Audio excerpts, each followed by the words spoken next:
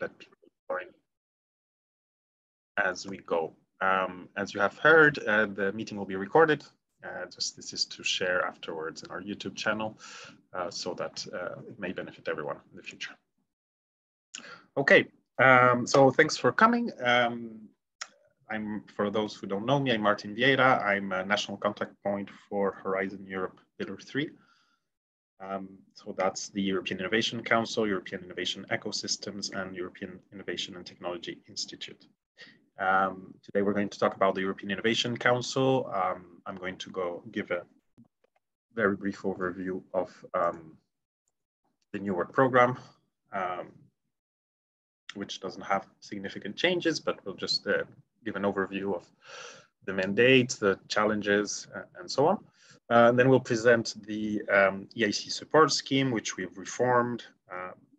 It's been going on for a couple of years, but now we've decided to open it up to the whole of the EIC program. So not only the accelerator, but also Pathfinder and Transition. And then you'll be free to ask questions. We'll have an open discussion. And of course, you can always reach out to me for a one-to-one meeting. Okay, just give me a second. Okay, so I'm going to give a kind of an overview of the EIC. As you know, it's the main instrument to support innovative SMEs within Horizon Europe. And it tries to cover all technological development levels from early research to technology maturation to development and scale up. So through these three programs, which are Pathfinder for the basic research, Transition for the maturation, and the accelerator to develop and scale up these ventures. All along the program, EIC also gives other services beyond the grants, beyond their grant programs, such as business acceleration services. They also offer proactive management support with the program managers, and they also offer additional funding. So you can not only transition from Pathfinder to Transition, but between them, you can also get some kind of top-up grants, which allows you to kind of bridge the gap. Something very important about the European Innovation Council is that it's its target. It really aims to support high-risk innovations of all kind. They need to be breakthrough, market creating, and deep tech. So at the forefront of research, but also they need to have the potential of having a very great impact in their area. So as I said, the idea is that these three programs are kind of sequential. So if you have a basic research idea that you need to validate, you will apply to Pathfinder. If you validate this concept, this technology, you can then apply to the Transition Fund. These two first funds give to 100% funding, because the idea is that you're still financing research and development, and then finally, when you have kind of a proof of concept and that's ready and you want to commercialize it and scale it up, you can apply to the accelerator, which finances grants up to 2.5 million, but also an equity component whose purpose is to use to scale up the technology. So from TRL 8 to 9, this last part.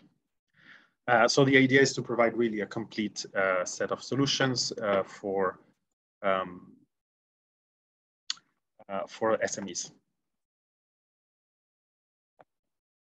So this is a kind of a big overview, which is in the work program, and it's quite useful.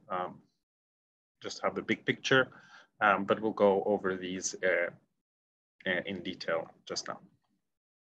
Okay, so Pathfinder. The idea is to develop the scientific basis to underpin breakthrough technology. The good news is that the budgets have been well defended this year, and there hasn't been any significant decrease. We have more or less the same level of funding as last year, which is very welcome. So EIC Pathfinder, like the other modalities, have two two options, let's say, the open and the challenges modality. So the open is you submit your idea, whatever it is. It's your pitch with any field of science, technology, or application without any thematic priorities. Or you have the challenges, which is more top-down approach, which is driven, like the title indicates, by challenges. And these are determined by a set of program managers. They have a portfolio approach. So for instance, if they want to work on clean energy, they will have a range of technologies that they will support that will be complementary. So at this stage, the requirement is that the proposals are submitted by a consortium of at least 2 for challenges or 3 entities for the open modality, and at least in 1 EU country. And as I said, this provides 100% funding rate, which is great because you can really dedicate all the resources to advancing your technology. The Pathfinder has some gatekeepers. So this means that these are, let's say, some conditions that the proposals need to meet.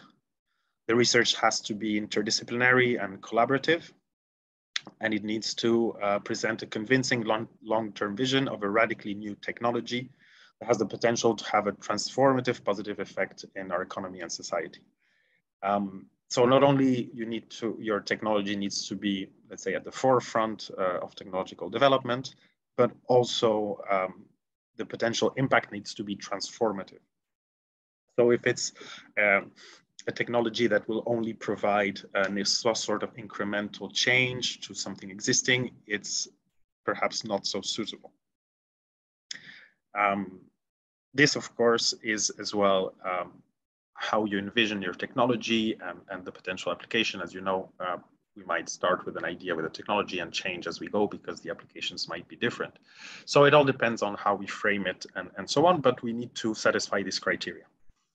The science needs to be concrete, novel, and needs to be ambitious and work towards a technology breakthrough. So the idea is that your idea through this process, through this proposal, through this project, needs to have a concrete result that will advance the envisioned technology. And finally, it needs to be high risk and high gain.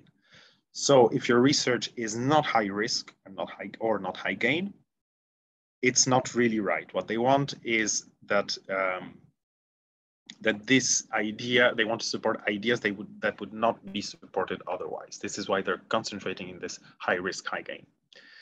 And some of the outcomes that are expected are a proof of principles, that the main ideas underlying the technology are feasible. So, is the technology viable? You should start taking the necessary measures to allow future uptake. So that means mainly through protection of IP. You need to start thinking about it from the moment you apply, because as we saw, the objective of EIC is to bring commercial products to the market. So the IP protection is very important. You need to involve and empower the key actors that have the potential to become future leaders. So here, you need to have some sort of vision on what will happen if the technology starts to become commercial. So for instance, if you have an SME involved, maybe the CEO and or the COO have a key role to play in the future of this technology. So you need to make that clear. And in this sense, the consortium needs to have a strong rationale behind it. Really, everyone who's part of the consortium should add value and be an active part of the process.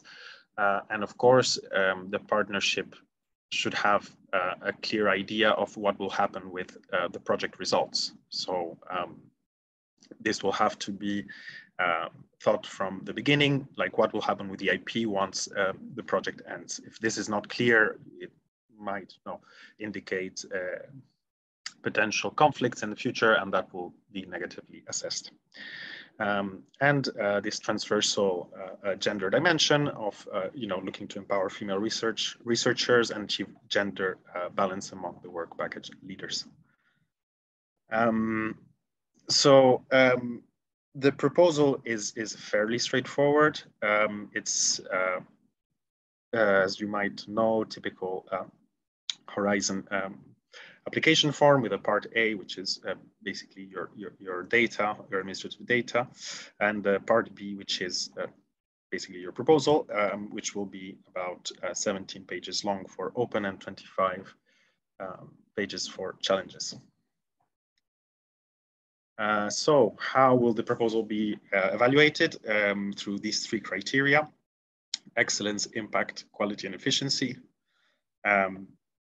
with different weights, and the most important weight being given to excellence. As you see, the thresholds, the threshold for excellence is quite high, it's 4 out of 5, but for impact and quality and efficiency, they are a bit lower. And the reason for this is that these are evolving issues that can be addressed as the projects go along. The evaluation procedure is increasingly, let's say, smooth. So there's an individual remote evaluation phase. So this means that the experts will review the proposal and eventually give an opinion on it. Here, if the opinion is negative, you will have the chance of rebutting the comments. So that means you will respond in a short manner, the main points addressed by the jury, and then the proposal can be evaluated as well. And for the challenges, given the very concrete nature of what they're looking for, there is the rebuttal phase is not considered. Okay, some of the challenges we have are clean and efficient cooling, architecture, engineering, and construction digitalization for a novel triad of design, fabrication, material, precision nutrition, responsible electronics, in space solar energy harvesting for innovative space application. So again, these challenges are quite specific in what they're looking for. If there's any of them which is interesting to you, just let me know, and I can get more information on the challenges, and we can explore together to what extent they are suitable. Okay, moving on to EIC transition. I don't know if anyone has any questions on specifically on Pathfinder, but if you do, do let me know in the chat. Okay, regarding EIC transition, so the idea is to start translating research into innovation. The same concept, we have an open and challenges approach. The funding is slightly lower than Pathfinder, 2.5 million per project, but also 100% funding rate. And here we accept, EIC accepts both single beneficiaries, so it might be a single SME that does research, or small consortiums, which may include universities and users, research organizations, etc. Considering this is a drive towards innovation in the market, the idea is that the private sector partner will run with the results, let's say, of the project. So this needs to as well be clear how the ownership will be exploited through the private sector partner. So the transition program supports, let's say, different types of transition: a transition to technology, to advanced research up to TRL 5 or 6. So this, we're talking mainly about strategic technologies that need some time to mature to be market ready. Then we have a transition to market. So this is already a project more led by an SME or startup that wants to take the results and needs to mature the technology and make it more market ready. And then a transition to entrepreneurship. So the idea here is kind of a spin-off of the results, that the results might not be expected, but they have a high technology readiness level and can be commercialized quickly with the right seed funding. So here as well, there might be an element of, how maybe academics that are involved in the research might want to lead a commercial operation. So the idea is that it provides a flexible scheme for different types of situations. The thing about transition is that it is restricted to application based on results generated by existing projects. So even the open modality, though you have a freedom of using the results from any projects from the projects that are listed here in the slides. It's also referred to in the work program. You can apply to develop any of them, but you need to have the right to these results. If your idea has not been previously funded by these programs, it is not eligible to transition. One of the changes is that this year, the transition challenges have been opened up slightly to include all projects funded under Horizon 2020 or Horizon Europe.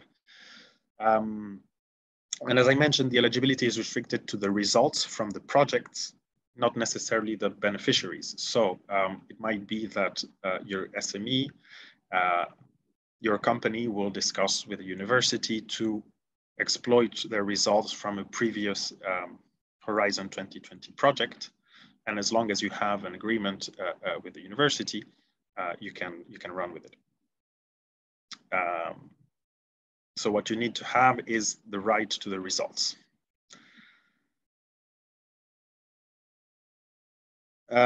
So again, we have a few, what they call them, gatekeepers in Pathfinder. Here they call it something different, but the idea is it's the same as these guiding principles. So here already we're looking that the technology has some very specific applications. We need to have this identified and a clear road to market. It's not anymore about proving a concept or how will I apply my technology, but this vision should start to be clear. There needs to be some exploration of the potential markets and the potential competitors. So this starts to be very important at this stage, that you have this kind of commercial readiness and hat on. So, you know, who are going to be my customers? Where are they based? And who am I competing with? And then, of course, the idea is that you need to have a team that's motivated and entrepreneurial, though the entrepreneurial side always can be as well developed. But they need to have the commitment to drive the idea towards commercialization.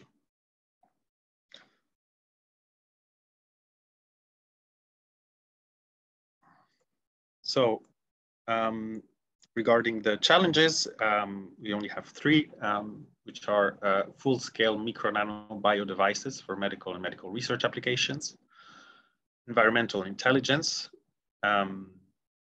So this is more about environmental technologies and how they can impact different critical issues. And this one, which is the last one, which is very much linked to the CHIPS Act, it's chip scale optical frequency comp. So this is about the chips and how efficient they are. At this stage for transition, the criteria are the same: excellence, impact, and quality and efficiency, but the impact has a higher threshold, which means that what I just mentioned before, that you need to have a clear idea of how your technology is going to be commercialized, used, and how it will impact.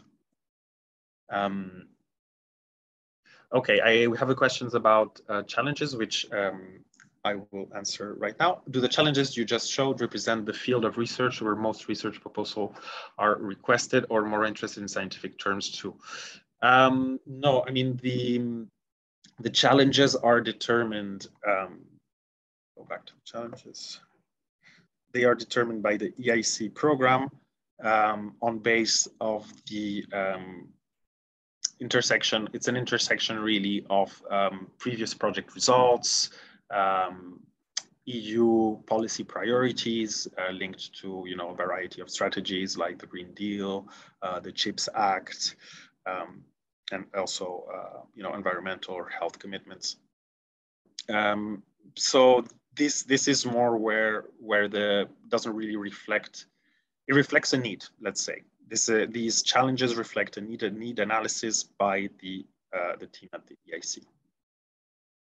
So it's what they want to research. We have a little bit of power over this program committees and so on, so we can feed in and give some feedback on the challenges. So if there are any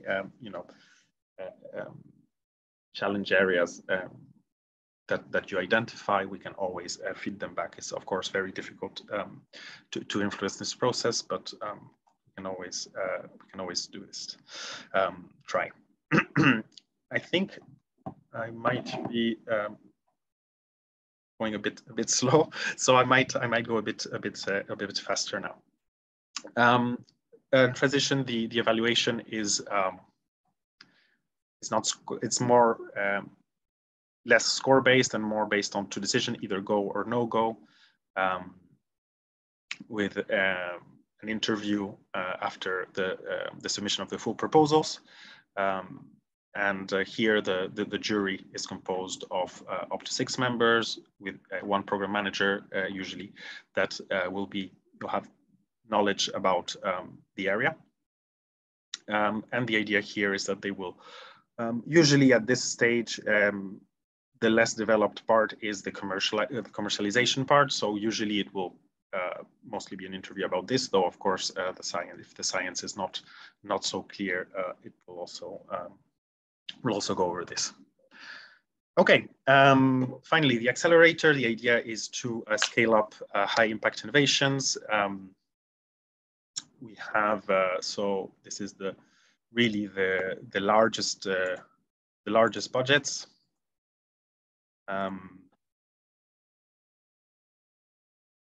Like several times over transition Pathfinder ones.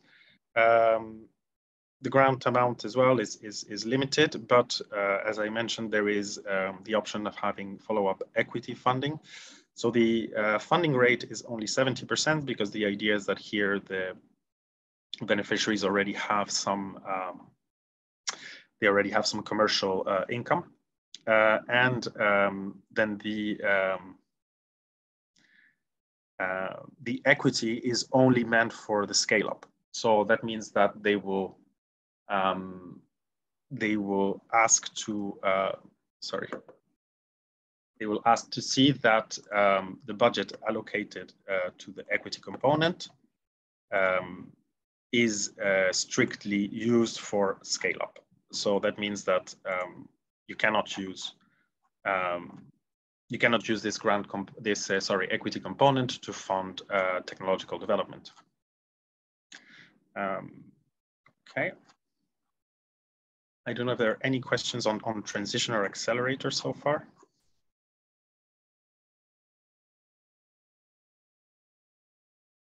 Okay, so we're going to move on. Oh, sorry, it seems have an issue with one slide.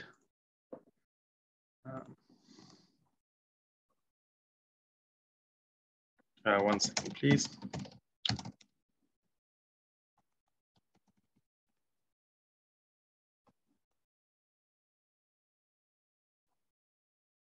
Yes, I'm missing one slide. I'm sorry about this. Just to give you an overview of the challenges for 2023. These again are, quite specific, so I do invite you to reach out to me if you're interested in any of them. I know from the participants, some are perhaps particularly relevant. For instance, we have the New European Bauhaus and digitalization of architecture, engineering, and construction for decarbonization. We also have aerosol and surface decontamination for pandemic management, novel biomarker-based assays for personalized cancer treatment, energy storage, quantum computing hardware and quantum sensors for the real environment, semiconductor chip design, sustainable and resilient agriculture, and customer-oriented innovative space technologies and services. So quite a few challenges, and as you see, they tend to overlap with other EU priority areas. Again, the evaluation criteria is, well, it's very similar, but slightly different. We have the excellence and impact. And of course, the excellence and impact, they look at slightly different parameters according to the level of technology readiness. Here, the impact is already not so much about a potential hypothetic impact, but more a very concrete plan to scale up and how this scale up will impact very specific domains like the environment, the market it's targeting, and so on. The same for excellence. Excellence will look at more specifically at to what extent the innovation is breakthrough. So, how it's really needs to upend the market it's targeting. So it needs to either disrupt or create a market, and the timing. So as you see, it's very specific what they're looking for. And so the idea is that the timing for your technology also needs to be right because of XYZ reasons. For instance, here there might be a number of social, economical, and political circumstances that can support the timing of your technology. And then finally, instead of the quality and efficiency of implementation, we have the level of risk, implementation, and need for EU support. So here the important things are the team, that everyone has the skills that are needed, and that the level of risk is too high for private investors to go alone, and that your company could not do what it intends to do without EU support. Here you can ask, as I mentioned, you have a grant and equity component. It's quite flexible how you can ask for them. Here there are some challenges in the investment component of institutional nature. So it's good to, if you're going to ask for grant and investment, we can have a chat to see how the process is working, just to make sure that the companies get the funding they need when they need it. So again, these kind of guiding principles for the accelerator, the product has to be, the new product, service, or business model needs to be high impact. Like I said, create new market or disrupt existing ones, not necessarily only in Europe, but also abroad. It needs to be an SME that applies, or in certain cases, a mid-cap, so up to 500 employees is accepted. And finally, the risks need to be too high for private investors alone to invest. So if they deem that actually your idea is not so high risk and that private investors will invest, it might be rejected, even if it's an excellent idea that has a high impact and would disrupt the market, because the argument is that well, if you can get funding from the private sector, you shouldn't be seeking EU funding. So again, these are all things we can help you assess. So the proposals here for Accelerator, it's quite nice. We have a short proposal that can be submitted anytime. Then you have an invitation to prepare a full proposal, which is somewhat complex. But that's why we have the support scheme, which I will mention very shortly. And then finally, if the proposal is positively accepted, let's say reviewed through go and no-go decision from the jury members, you will be invited to an interview. Okay, so for the equity funding, it's up to from 500,000 euros to 15 million in the form of equity or quasi-equity. As I said, it's for market scale-up, deployment and scale-up, and here the idea is that we, both the EIC and the beneficiary, need to crowd in additional investments. The idea is that the capital invested is patient capital, so it will be, the idea is that they won't be seeking an exit for at least 7, 10, up to 15 years. And so the idea is that they have a minority ownership from 10 to 25%, and so that the other investors invest the rest.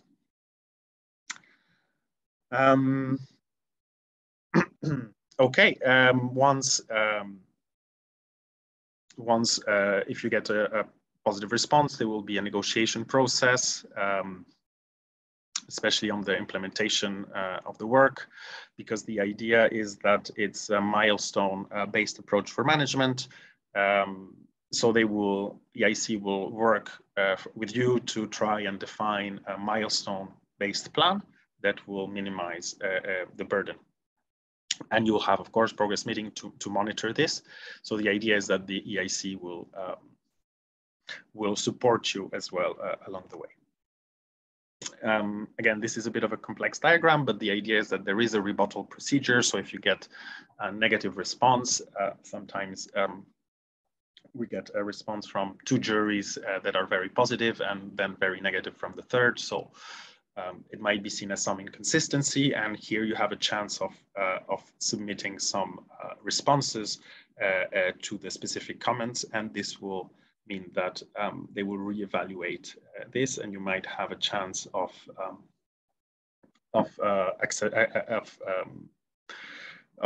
reaching the interview with this rebuttal, even though you might have had a negative first answer. Here, one thing I didn't include in my slides, but that is quite interesting, is that if you reach the interview stage at the accelerator, even if you get a no-go, you might be able to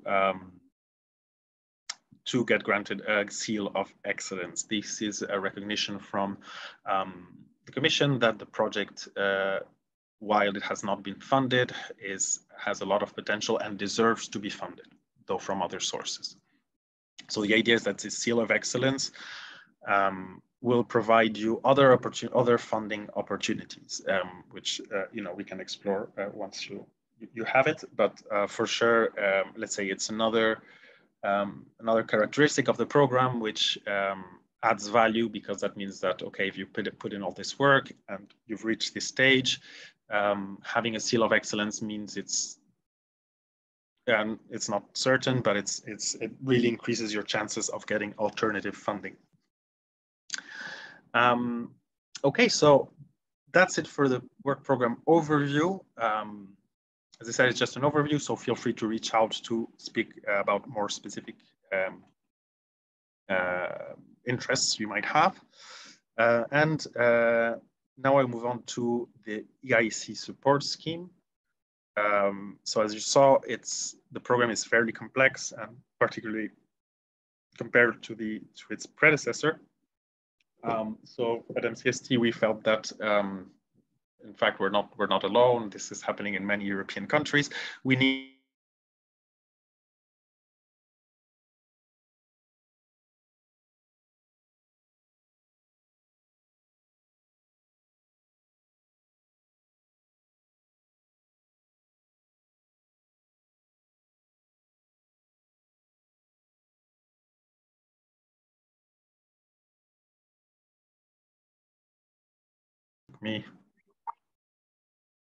the rain took me out. I'm going to reshare my screen.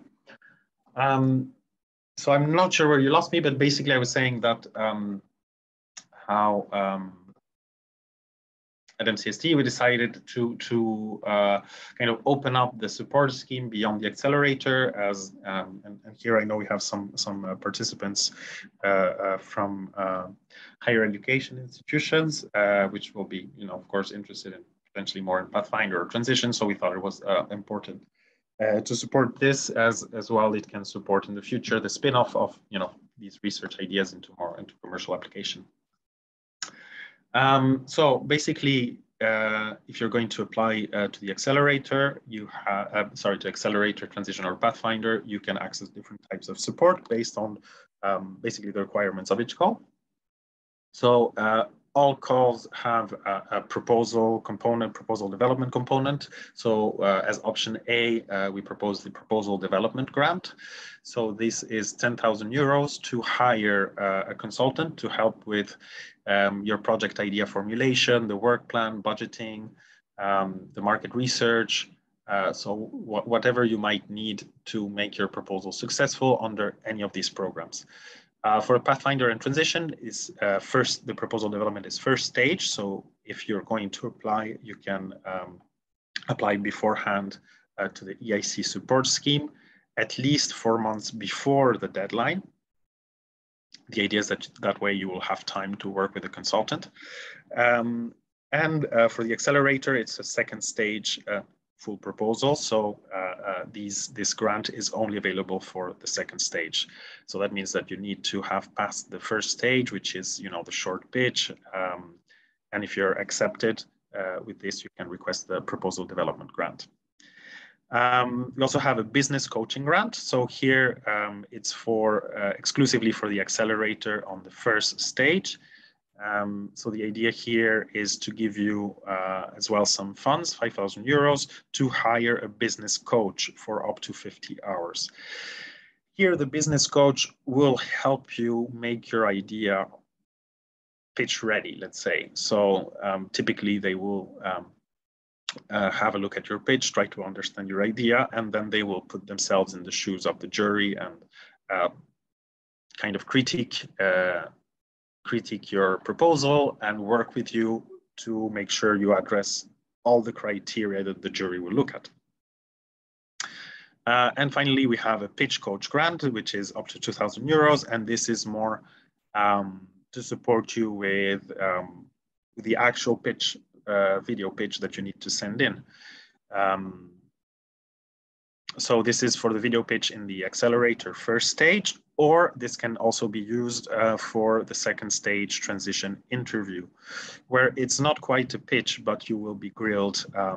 Let's say you would be grilled by a jury about some specific aspects. So here we considered as well, it's important that if the person is not so comfortable speaking in public and so on, they can get support to develop this. I see we have a question in the chat, so I'll try to.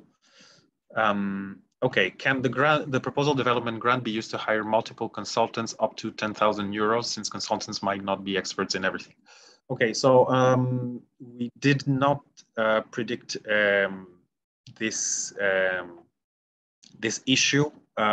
So no, the proposal development grant should be used to hire a single consultant, which should have the expertise in the area. So I will talk a bit more about the consultant requirements and the application procedure.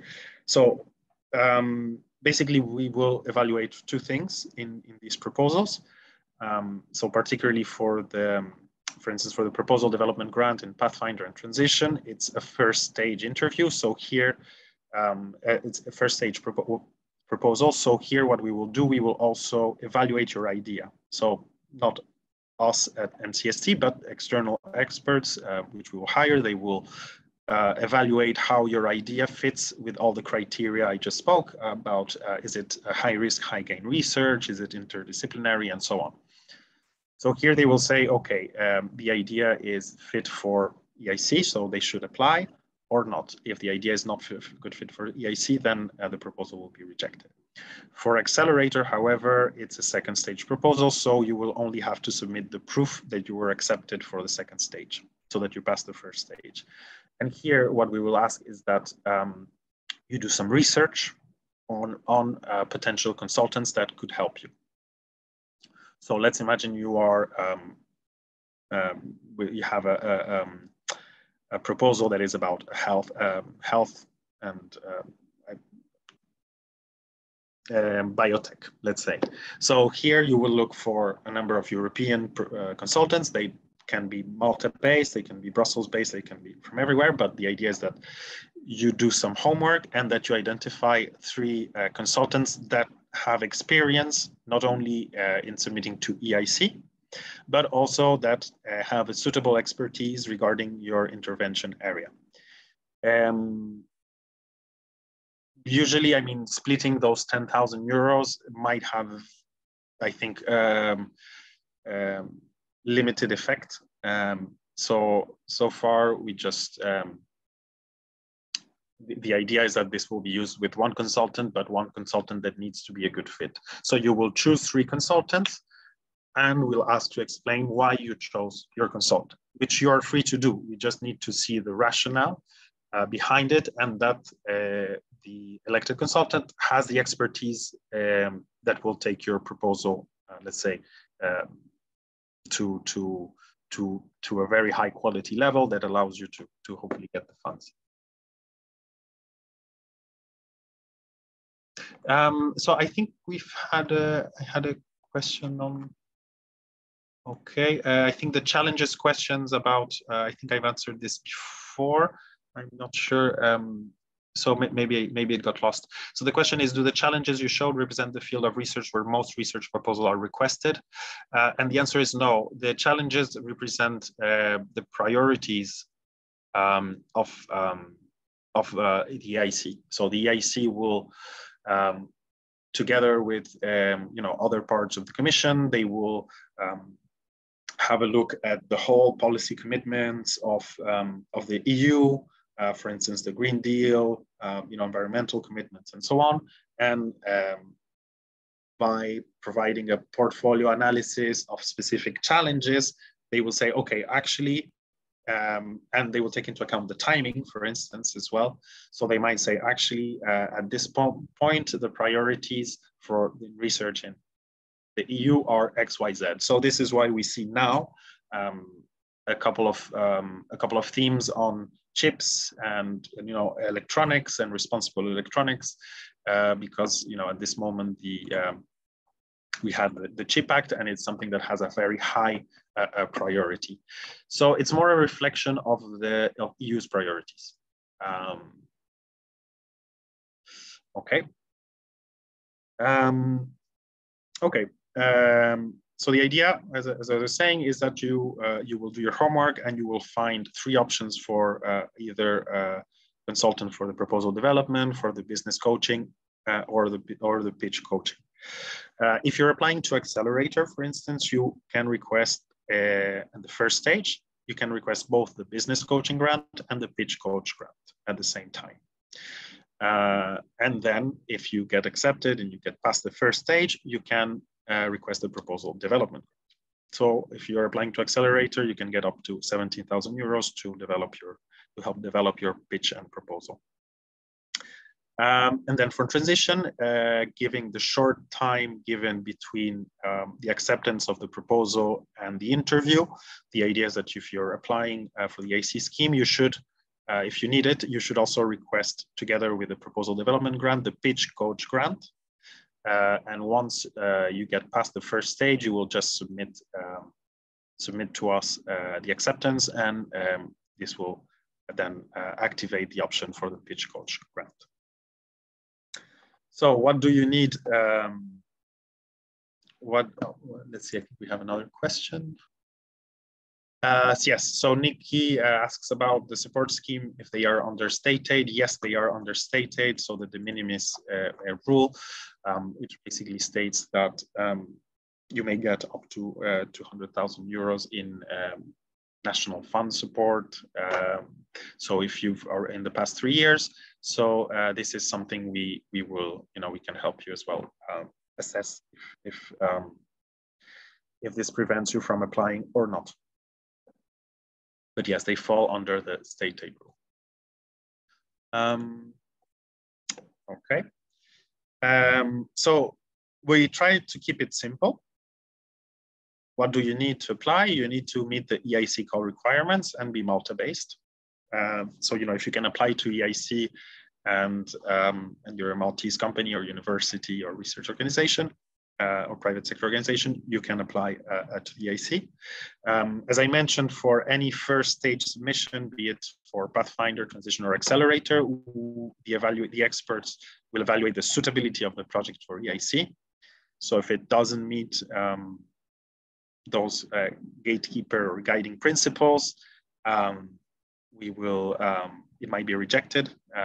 Of course, the experts will be asked to have, let's say, a consensus on their decision. So the idea is that the process will be quite transparent. Another requirement is, so I mentioned for Transition and Pathfinder,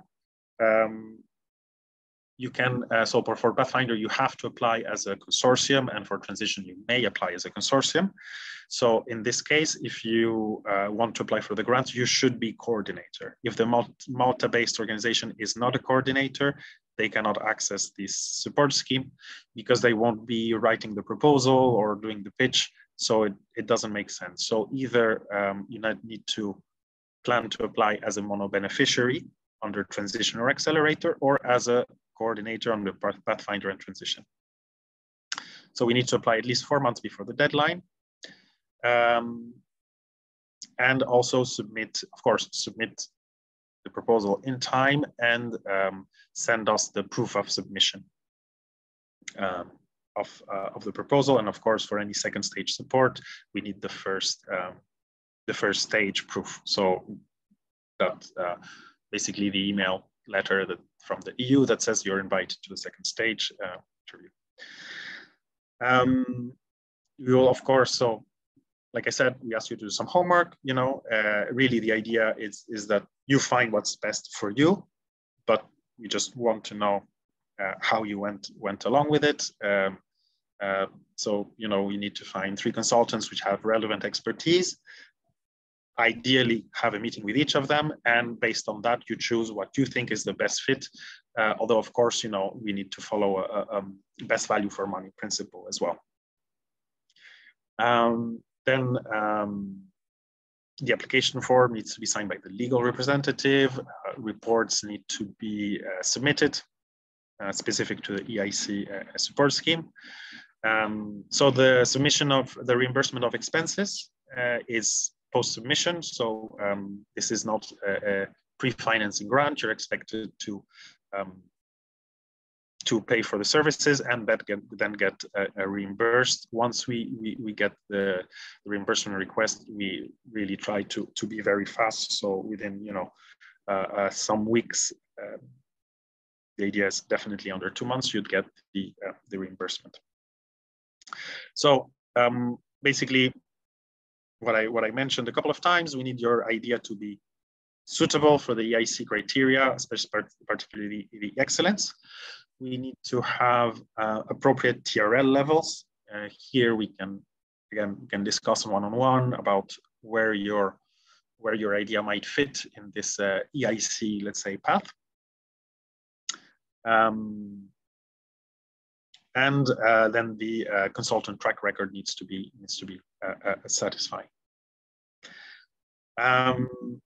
So I hope this has been, you know, me talking a lot. I hope I've said give you some relevant information, and particularly I hope that this scheme is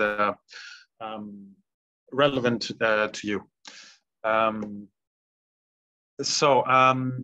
I have a question now from Antti, who asked, oh, sorry, I won't screen since you're still sharing. When we are writing the proposals, it would be beneficial to benchmark them against the current EIC mindset / political environment. Is MCST able to give such feedback on the draft proposal or idea? Yes, we are able to. This is something that as NCPs we offer in general. In EIC, I think it's particularly important. We don't have necessarily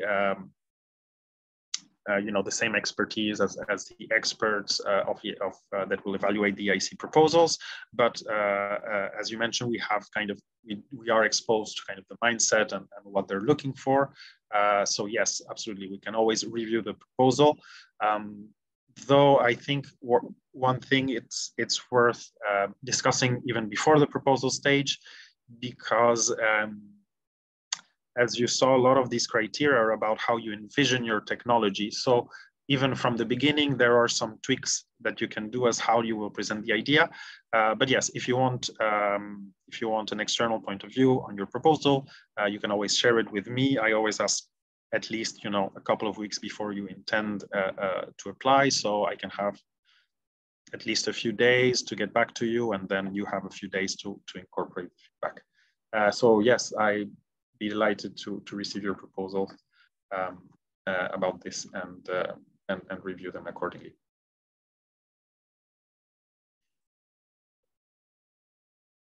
So I think we have less time for the questions that I planned. I had planned about 15 minutes, so I spoke a lot. I don't know if there are any more questions.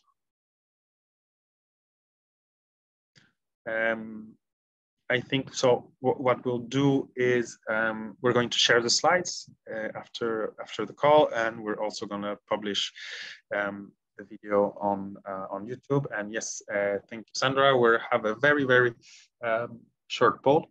If you could please answer it before you leave, we'd be very grateful.